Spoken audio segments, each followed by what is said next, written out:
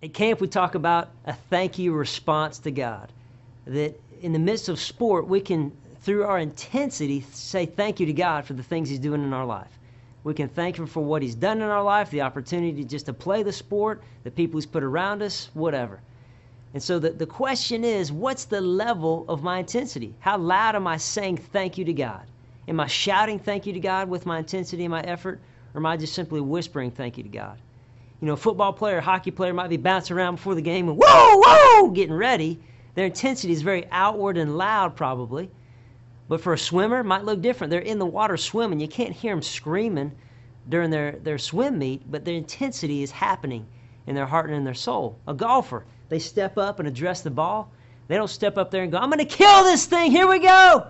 But what they do is they step up, get ready, inward intensity, focused, boom, and they do it. And so intensity looks different for every athlete. So don't think that for you to be intense and say thank you to God means you've got to somehow be outwardly loud, noisy, boisterous, whatever. That just may not be your personality, as well as it just may not fit into your sport.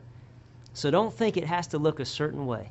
But the question is, what's going on in your heart and in your soul? How loudly are you saying, God, thank you for this opportunity. Thank you for what you're doing in my life. Thank you for the things you're doing. Are you just whispering that? Or are you shouting, thank you, God, through your intensity?